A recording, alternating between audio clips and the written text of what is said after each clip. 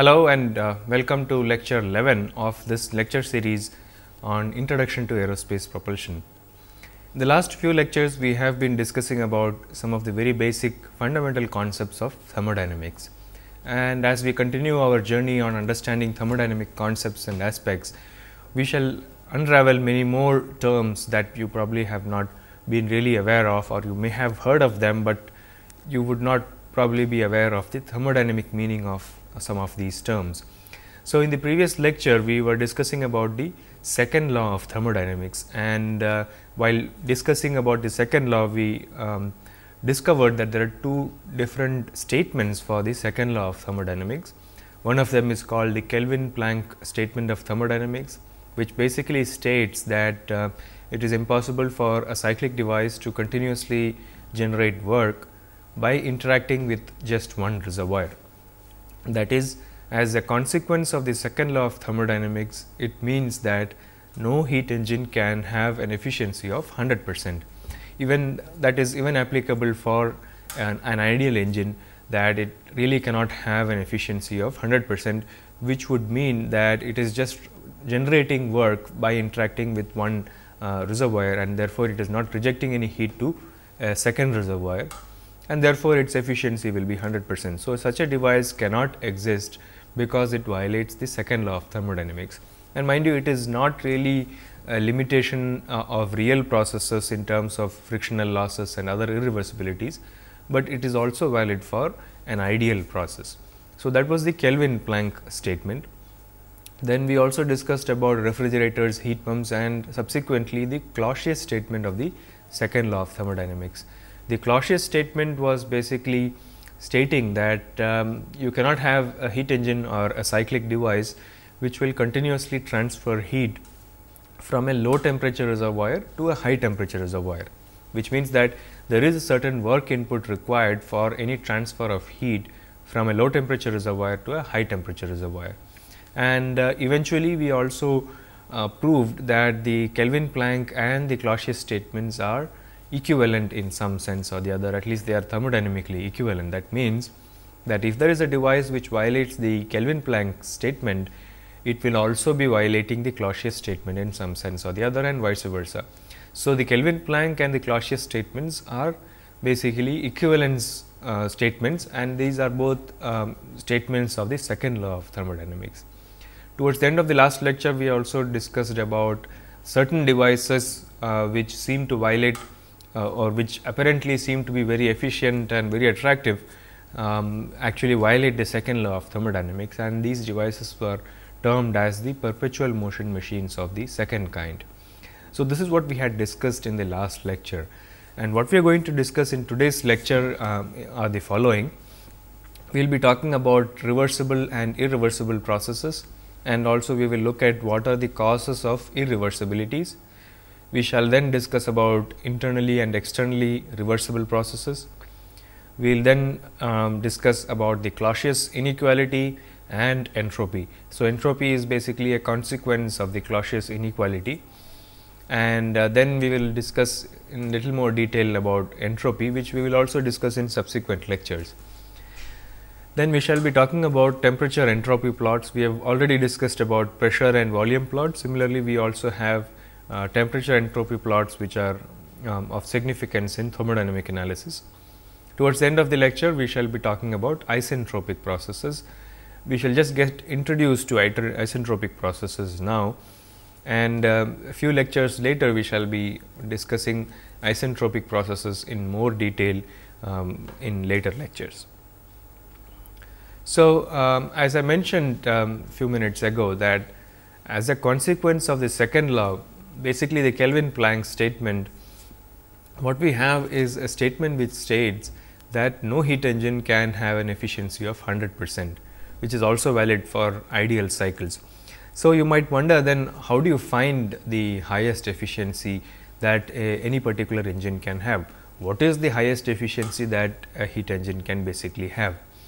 So, if we have to find out the highest efficiency possible for a given cyclic device or a heat engine, we need to define what are known as reversible processes.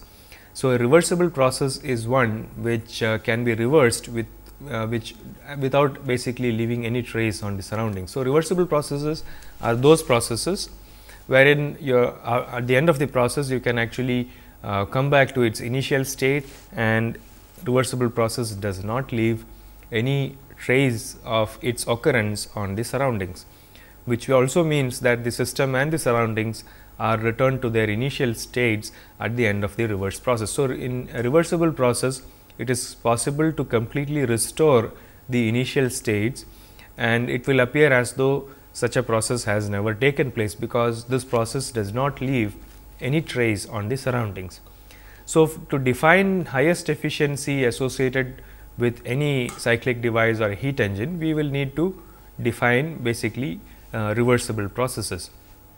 In a reversible process, the net work and heat exchange between the system and the surroundings, which includes both the original and the reverse process, will be 0.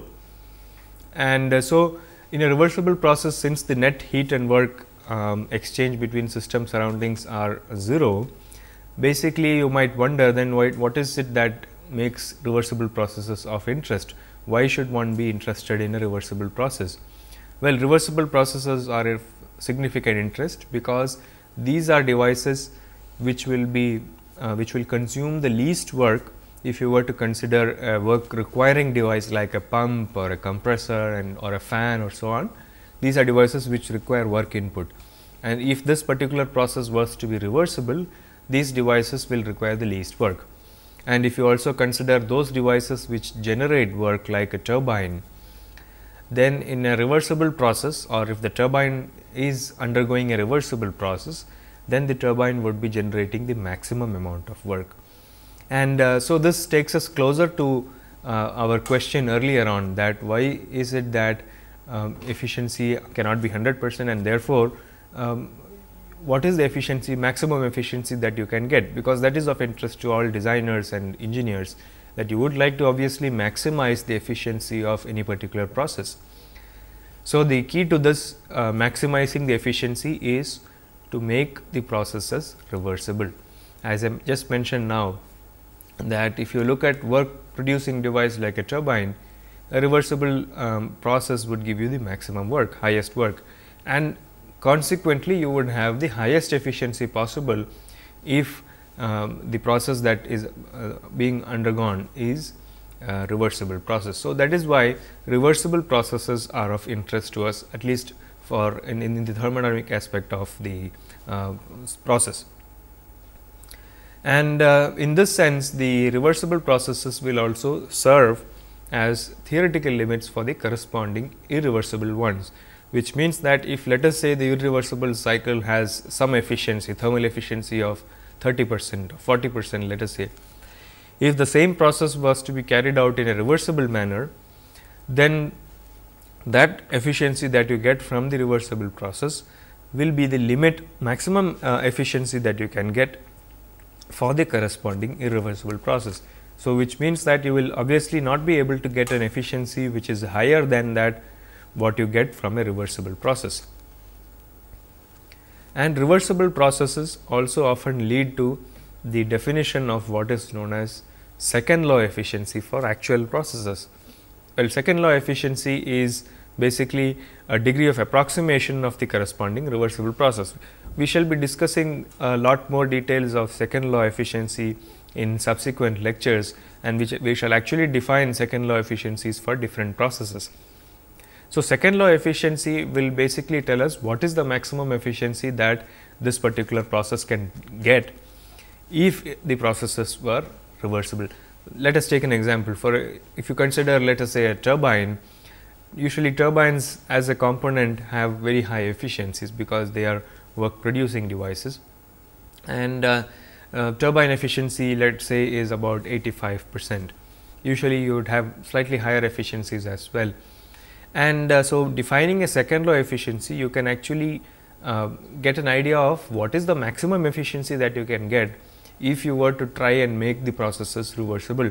So, if you calculate the second law efficiency, you may get something like 92%, 93%, or maybe a little higher, but definitely not 100%, because that is an infeasible process.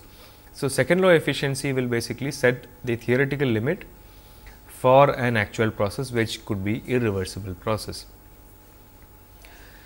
Now, let us also understand now what are the causes of irreversibility. Why does basically a process or all processes, actual processes, why is it that they are irreversible?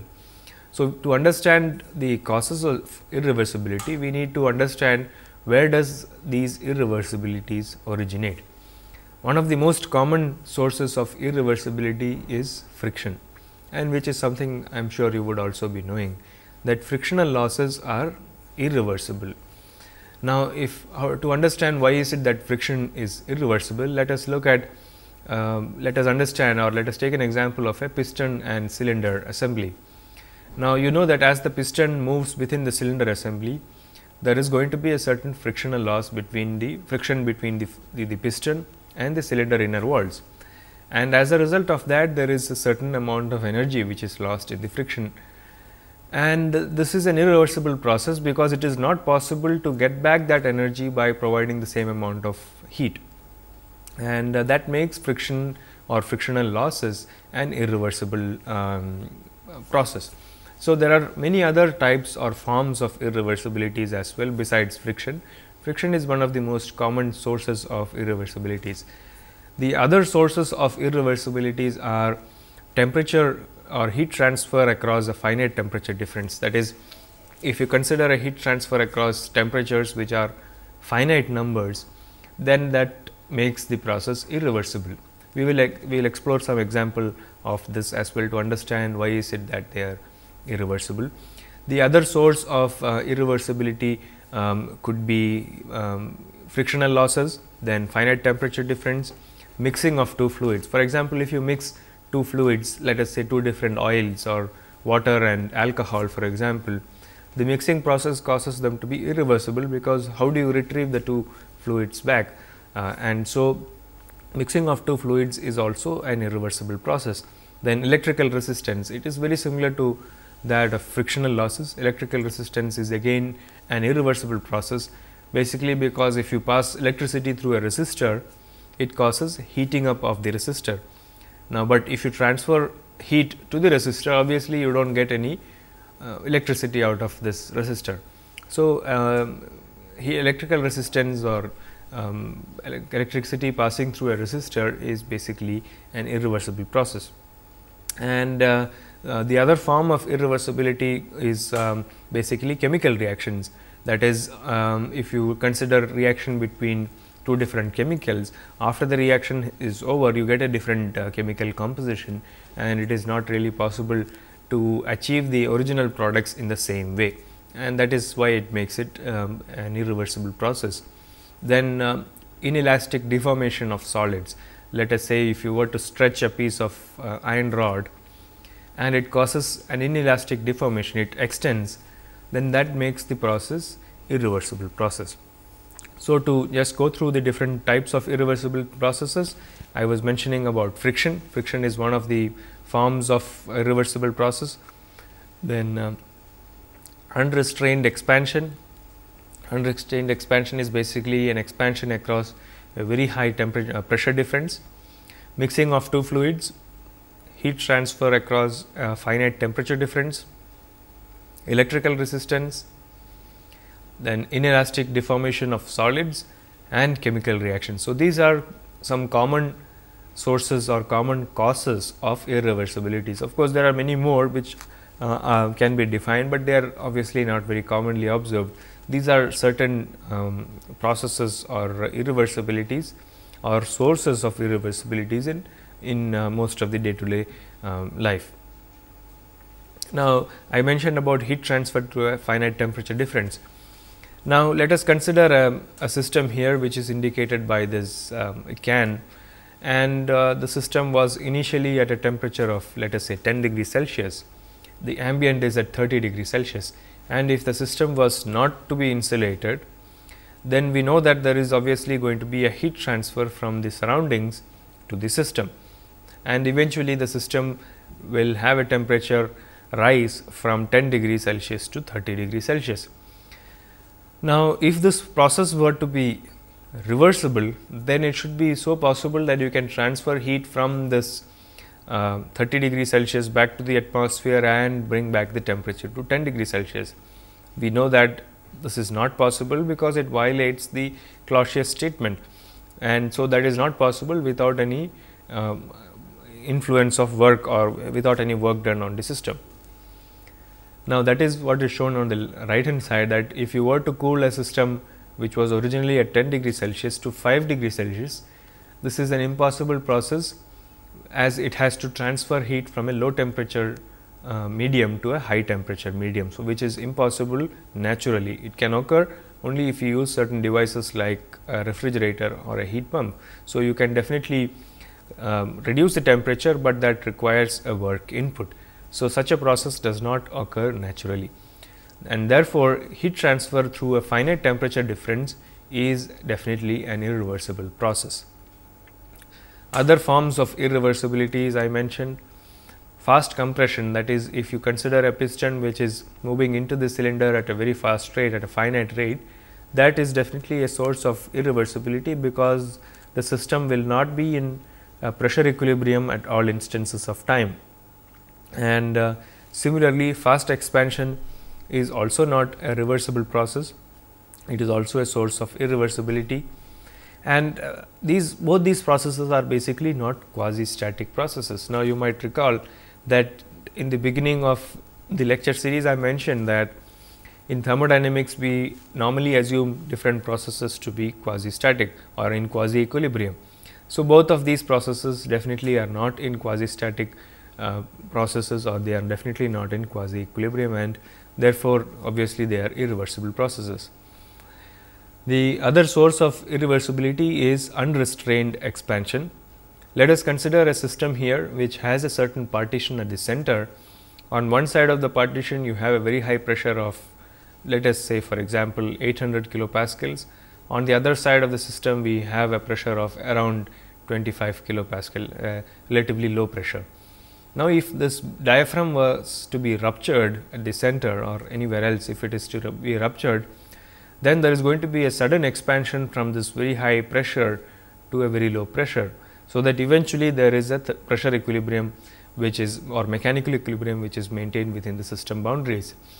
Therefore, unrestrained expansion is an irreversible process, because it is not possible to obtain the original state by a natural process. That is, you cannot restore the system to its initial state which had 800 kilopascal on one side and 25 kilopascal on the other side naturally. You can obviously use special devices like a vacuum pump, etc., to bring back the system to its original state, but that requires a certain work input. So, unrestrained expansion also is a source of irreversibility.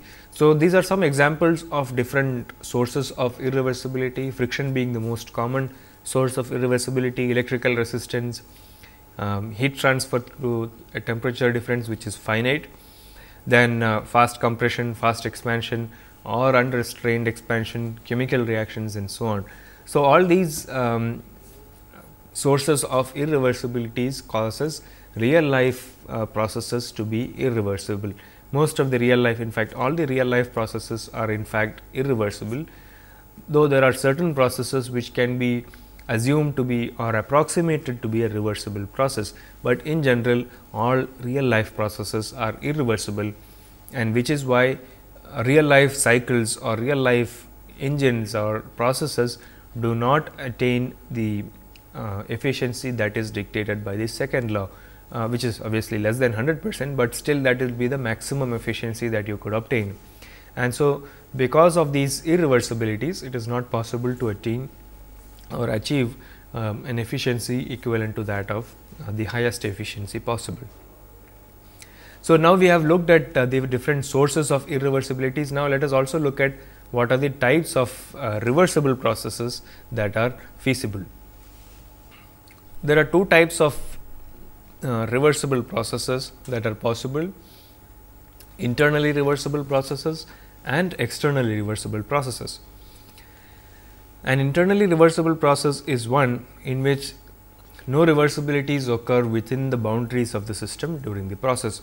So, that is, if there are no irreversibilities which occur within the system boundaries, that makes it an internally reversible process, because it is only within the system boundaries that you have no irreversibilities.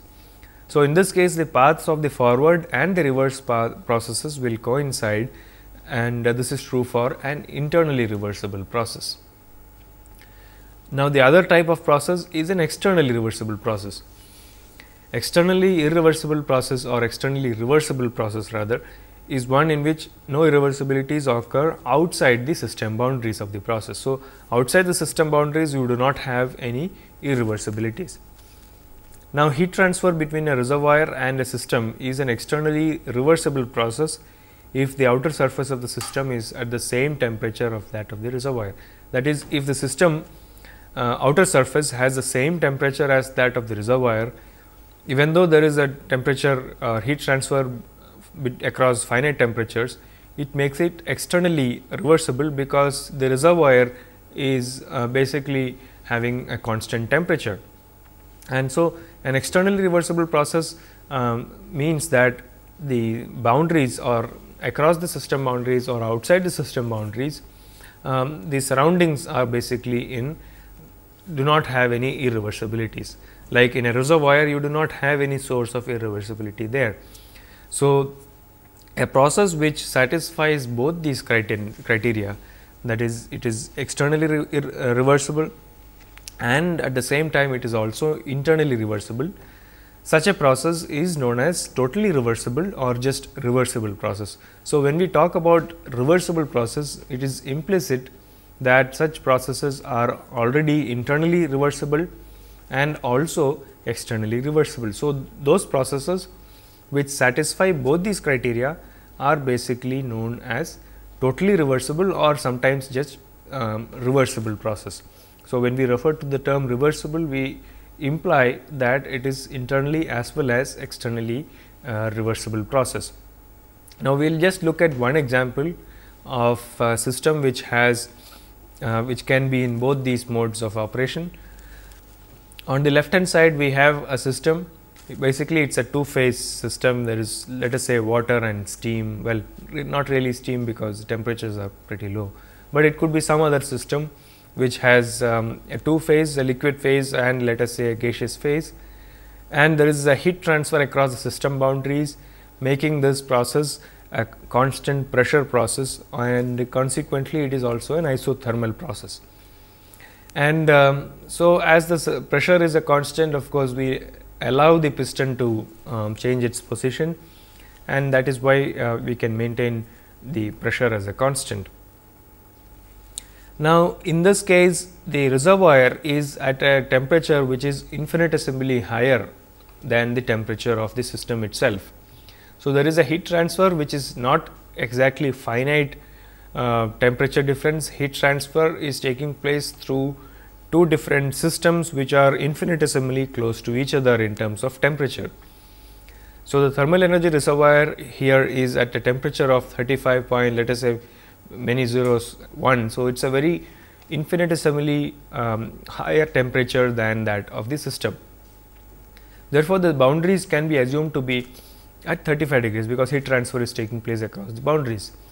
So, in this case, there are no irreversibilities occurring within the system boundaries, because it is a constant pressure process, which means that it is in mechanical equilibrium. It is also at constant temperature, and so it is in phase equilibrium. The mass of both the phases eventually are same, and there are no chemical reactions occurring. So, this is basically a system in thermodynamic equilibrium. There are no irreversibilities within the system, and there are also no irreversibilities outside the system.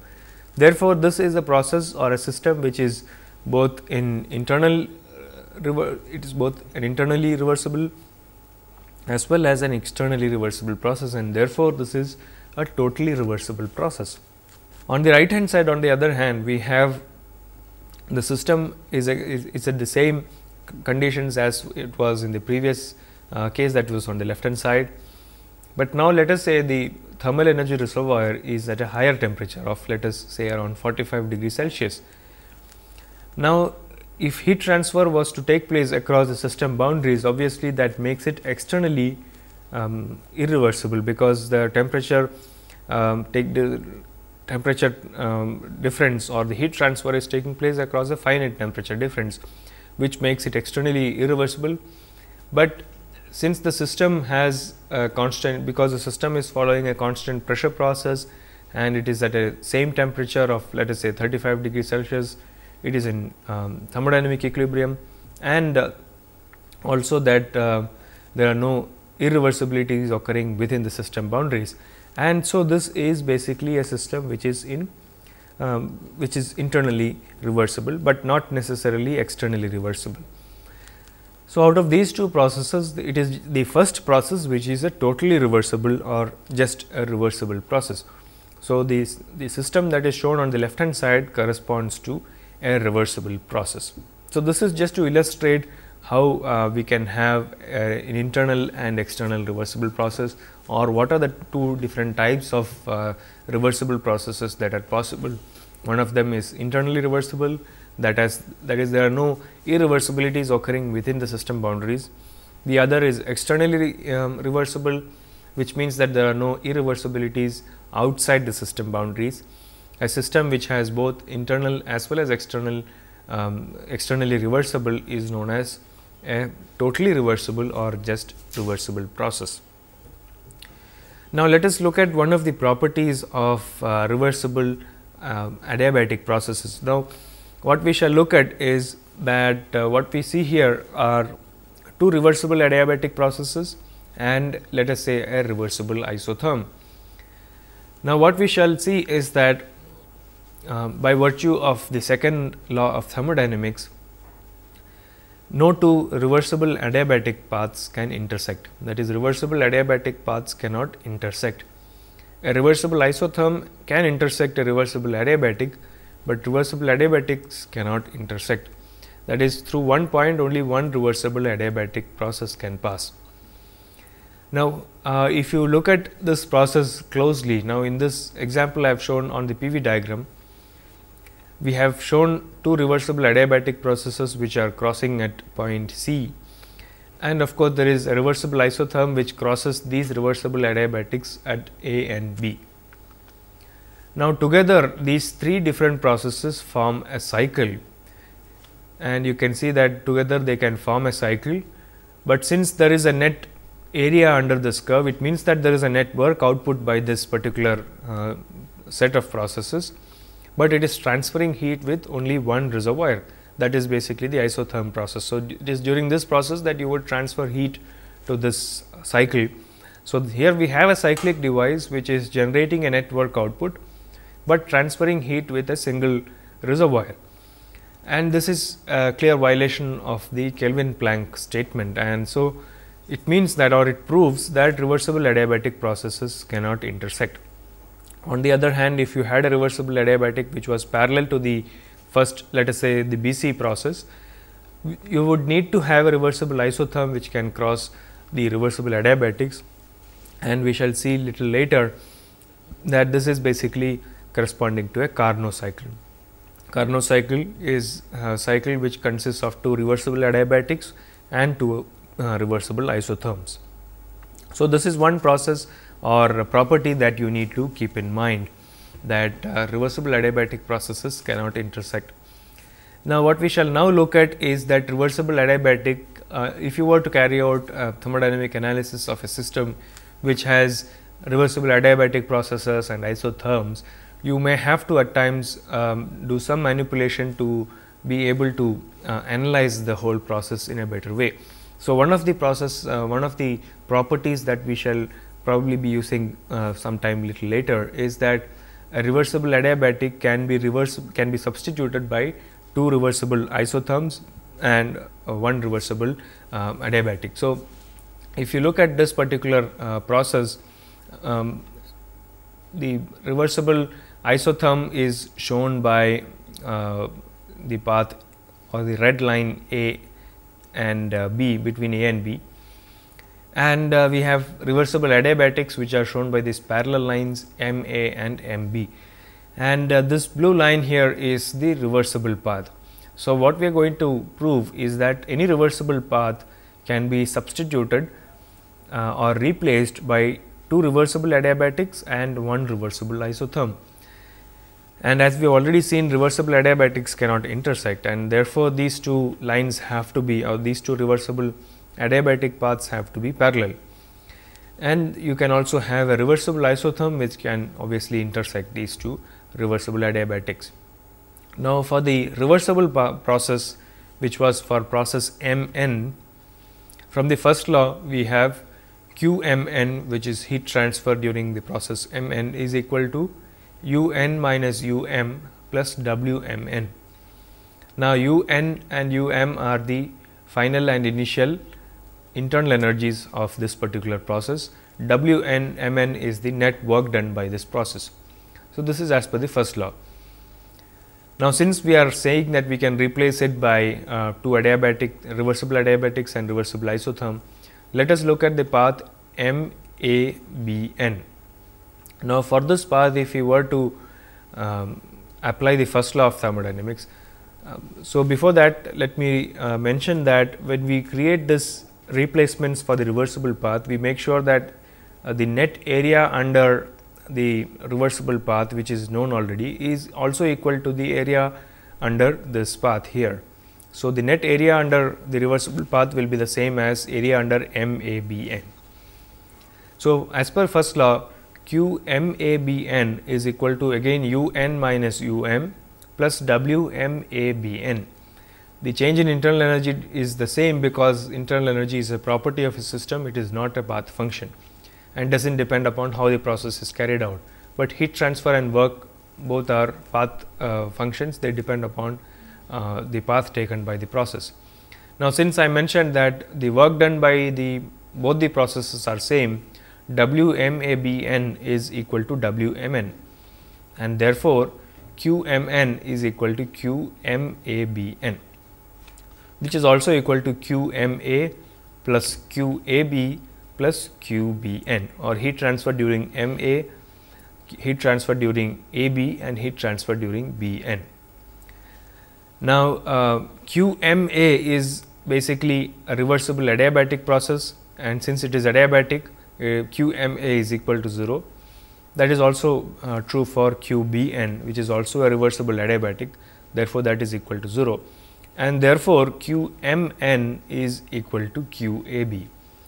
So, basically what this means is that any reversible path can be substituted by two reversible adiabatics and one reversible isotherm. So, this is another property of a reversible process, that you can substitute a reversible process using three processes, two of them are reversible adiabatics and one is a reversible isotherm.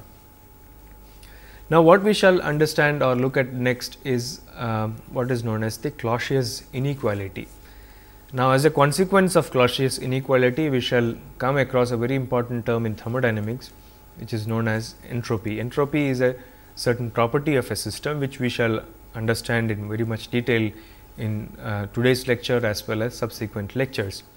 Now, to define or understand the Clausius inequality, let us take a look at a system which is receiving heat from a cyclic device, a reversible cyclic device, which in turn is receiving heat from a thermal energy reservoir. So, here we have a thermal energy reservoir which is at a temperature of T r, which is transferring heat to the reversible cyclic device at delta Q r. The system which we are looking at is basically receiving heat from the reversible cyclic device at delta Q, and the system is at a temperature of T. So, the system, because it is receiving heat from a cyclic device, it is doing certain work which is given by delta W sys or W system, and reversible cyclic device also does a certain work output which is delta W reversible. Now, both this cyclic device as well as the system together constitutes a combined system, which consists of the system which is of interest to us as well as the cyclic device, which is the reversible cyclic device. It could be a heat engine or it could be any other cyclic device, and the combined system is enclosed in these dotted lines as shown. Now, if you were to apply the energy balance to the combined system that we have seen by, which consists of the system as well as the cyclic device, the net work output delta WC is equal to delta QR minus DEC. Now, delta WC is the total work of the combined system, which consists of the work done by the reversible cycle as well as the work done by the system. So, delta WC is equal to delta W reversible plus delta W system, and DEC is the change in total energy of the combined system.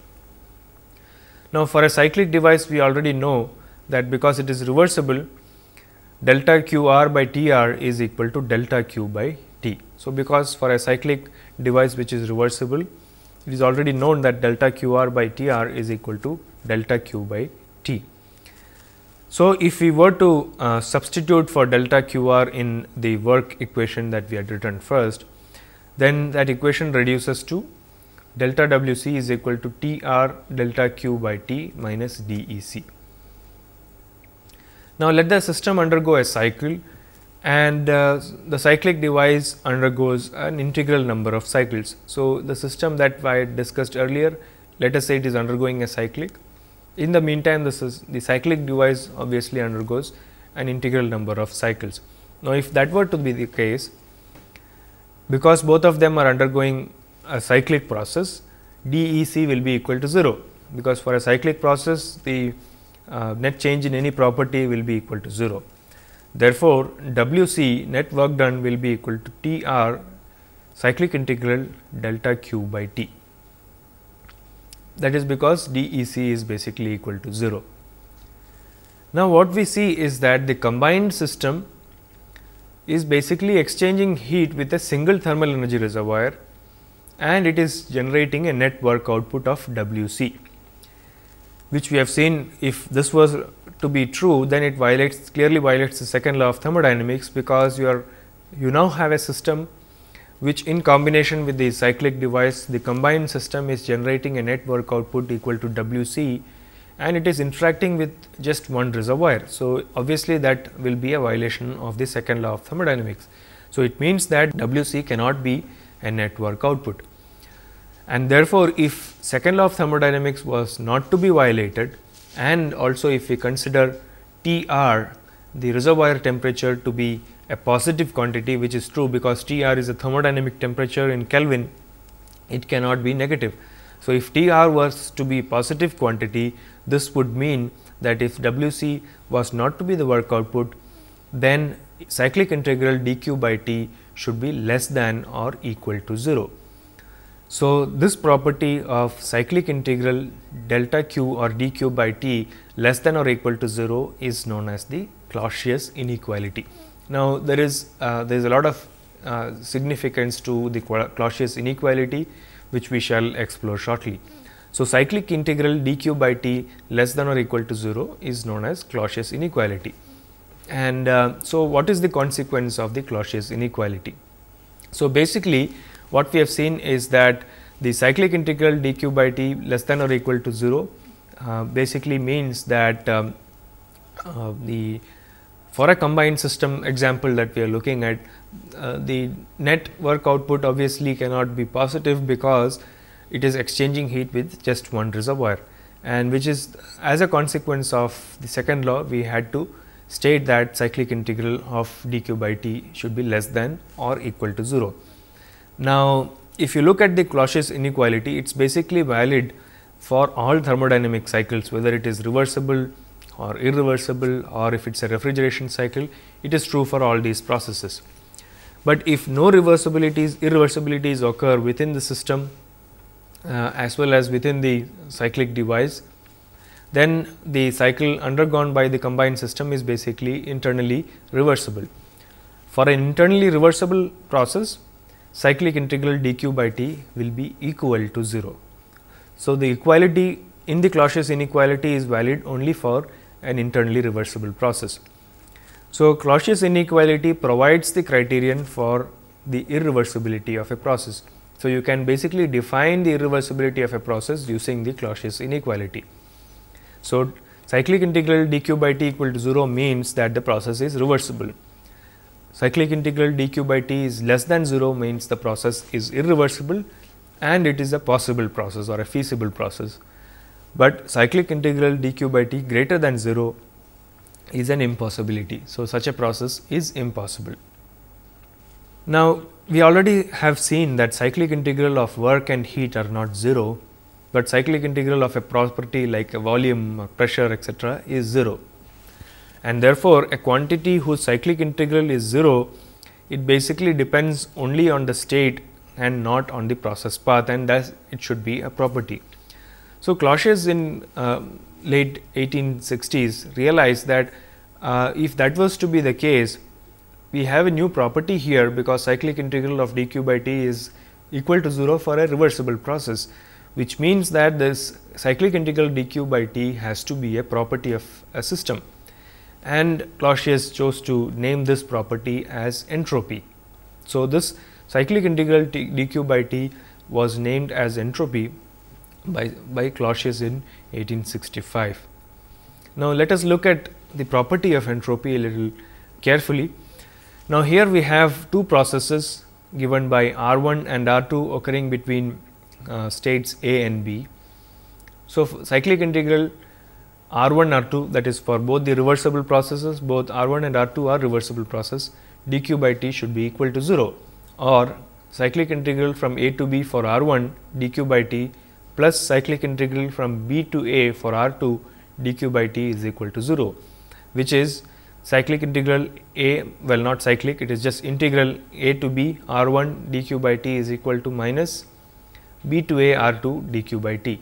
Now, since R1 and R2 are both reversible paths or reversible processes, integral A to B R1 dq by t is equal to integral A to B R2 dq by t. So, this means that integral A to B dq by t is independent of the reversible path connecting A and B. It does not depend upon how the process is carried out, it just depends upon the end states A and B. So, this property that whose value basically depends upon the final state minus the initial state and is equal to integral dq by t is called entropy, as we have just now defined, and it is denoted by the symbol S. So, integral A to B for reversible process dq by t is equal to SB minus SA, and if the two equilibrium states are infinitesimally near, then dqr by t is basically equal to ds. So, entropy is basically equal to the integral between the initial and final states of dq by t applied for a reversible process. So, for a reversible process, it is possible to equate integral dq by t as the difference in the entropies or difference delta S. And so, this particular property, that is entropy, is basically equal to the integral of dq by t applied for a reversible process between the initial and the final states. Now, entropy is basically an extensive property. We have denoted entropy by capital S. Capital S would be entropy, because it is an extensive entropy, it is also referred to as the total entropy. Entropy per unit mass is S, which is small s, is basically an intensive property, and it has units of kilojoules per kilogram Kelvin.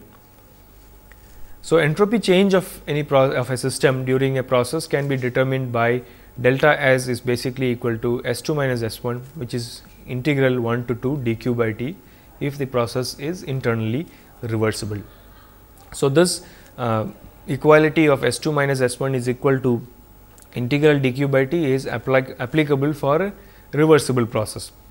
We shall see later on that for actual processes or irreversible processes, we shall have an inequality here, that is entropy will be always greater than integral dq by t. We shall look at that in detail in the next lecture. Now, entropy, as we have already seen, is a property, and like all other properties, it has fixed values at fixed states.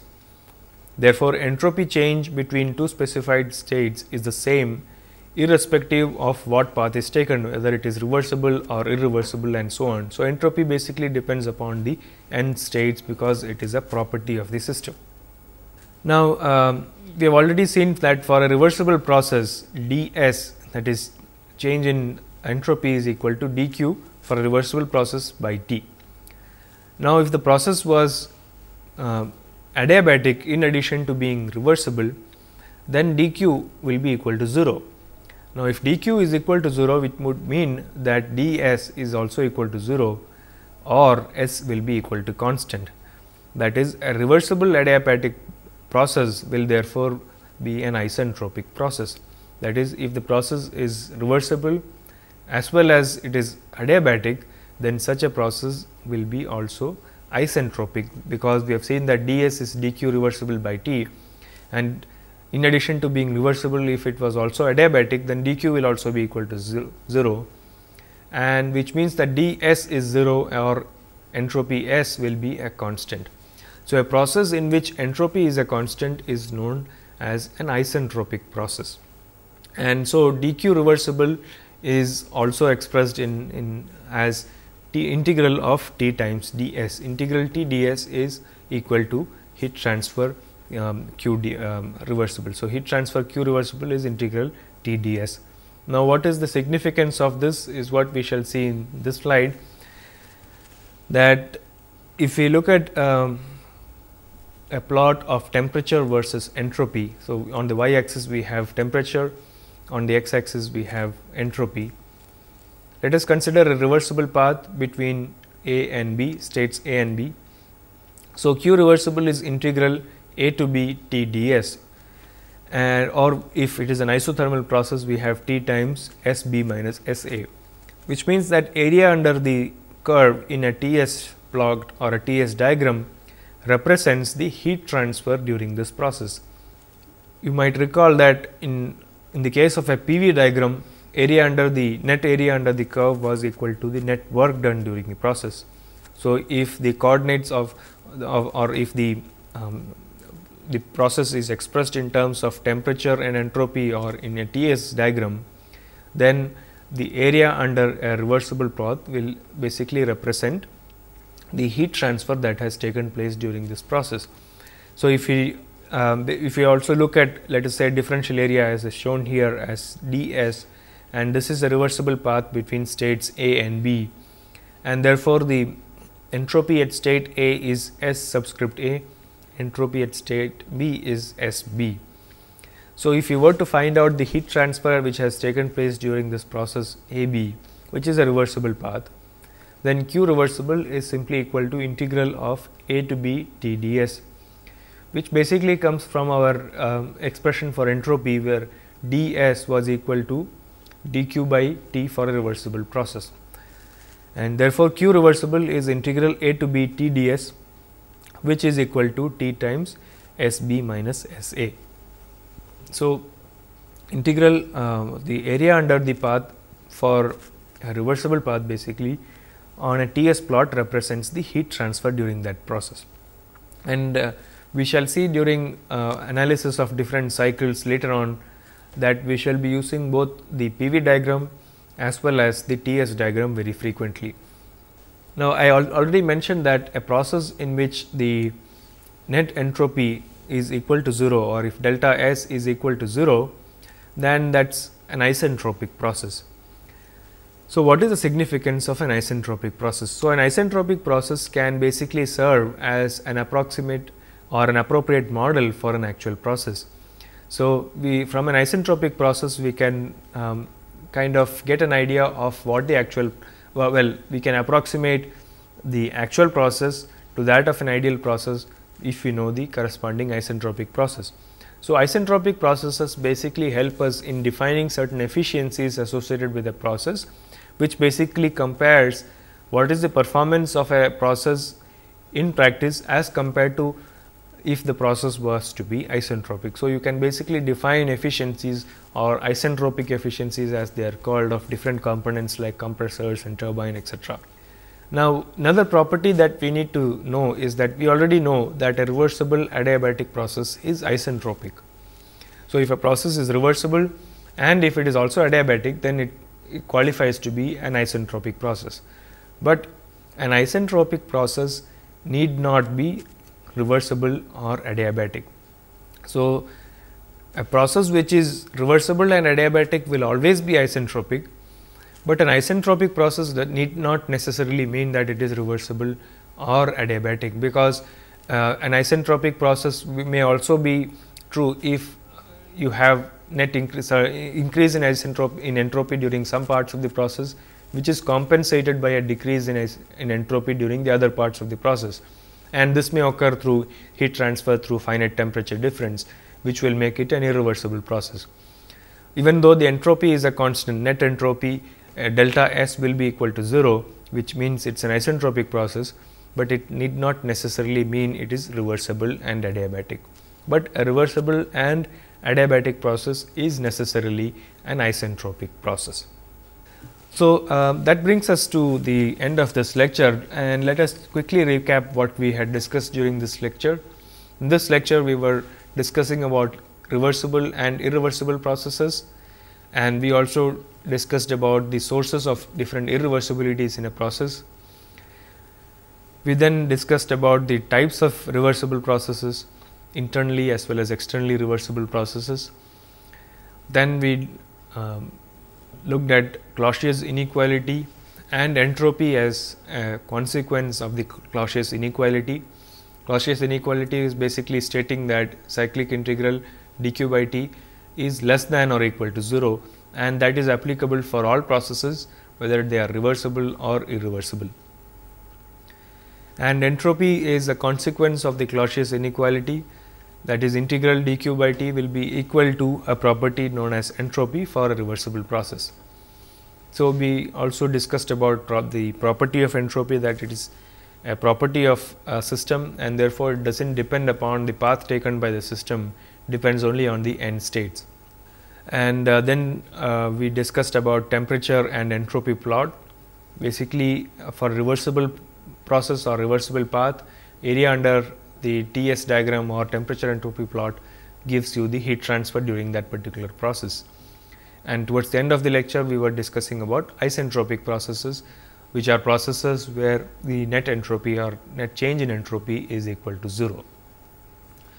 Now, in the next lecture, what we shall discuss about are the increase of entropy principle, and we shall look at what is known as increase of entropy principle, that entropy of the universe is increasing. We will discuss that in the next class. We shall derive expressions for entropy change in liquids and solids, and also entropy change in ideal gases. We shall then talk about the third law of thermodynamics and absolute entropy as a consequence of the third law of thermodynamics. And then in the next lecture, we shall also discuss entropy change of a system and also what is known as entropy generation for a process. So, all real processes will have a certain amount of entropy generation associated with them, and that we shall take up during the next lecture.